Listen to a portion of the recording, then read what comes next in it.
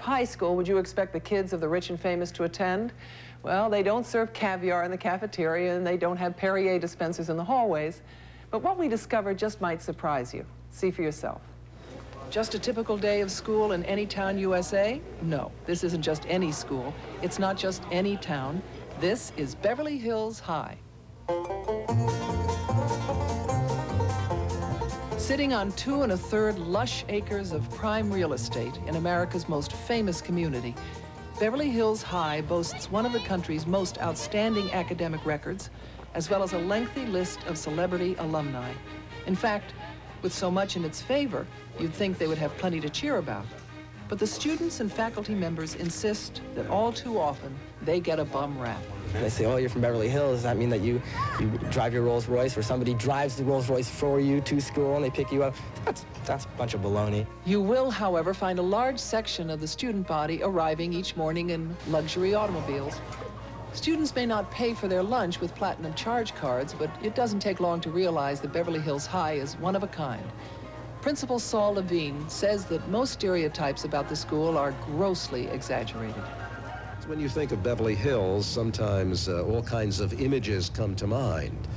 And we immediately assume that all people within a community fit that mental image. I think any high school is going to have its stereotypes. You know, the computer whiz, or the jock, or, you know, Mr. Popular, or whatever you want to classify them. What does stand out about Beverly Hills High is its academic record.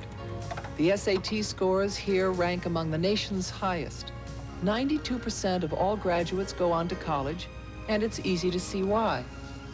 Every student is required to learn computers. Future astronomers study in the school's full-scale planetarium, and students with interests in the media even produce and host their own newscasts. All of that is made possible by an outstanding teaching staff, a very strong student body, and a very supportive community. How many high schools can boast classes in robotics? King dollar bells, king dollar bells. Some of the students here are quite astounding. 16-year-old Mark Millett has been a computer buff since age 9. This one doesn't have very much vision capability. The only detection it has is if there's a block in between or not.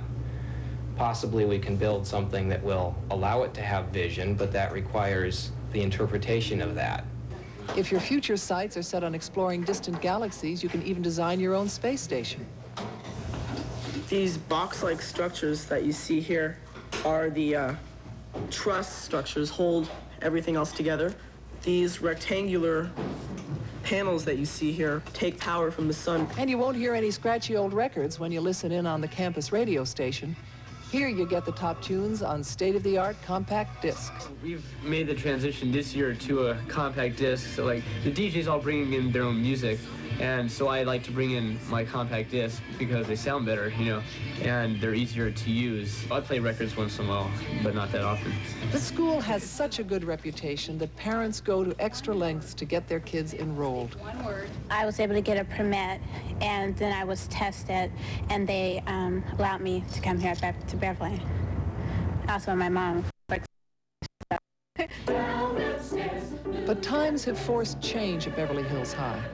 Despite their excellent academic report card, the school is not without its share of problems. Authorities say that their $2.8 million annual budget just isn't enough to cover expenses. We do have some real serious financial problems at the present time, believe it or not, in all of this beauty that surrounds us. Here's a subsidy most educational institutions can't claim. The school earns an extra $100,000 to $1 million annually from royalties paid on oil drilled on campus property. Their famous swim gym with its motorized basketball court has been rented out as a movie location, and they'll soon be marketing T-shirts and sporting wear, capitalizing on their famous name. Social changes have also become evident. Today, more than 20% of the students are minorities. When I first applied for this position 23 years ago, I was the first black teacher at Beverly Hills High School. And young women at Beverly have new attitudes about traditional family roles. I basically see myself as being the provider. After I have a career and I'm very, make my own, you know, financially set and everything. I would like to have a family, but that's not a priority in my life right now.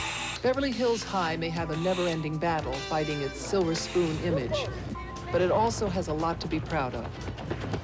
I am proud to say that I go to Beverly, and it's truly a great school.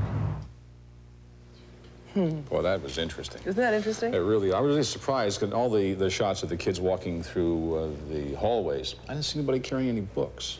I mean, that's important. They're up here. It's fine to have all those wonderful teaching aids, but if you don't read, you can't learn.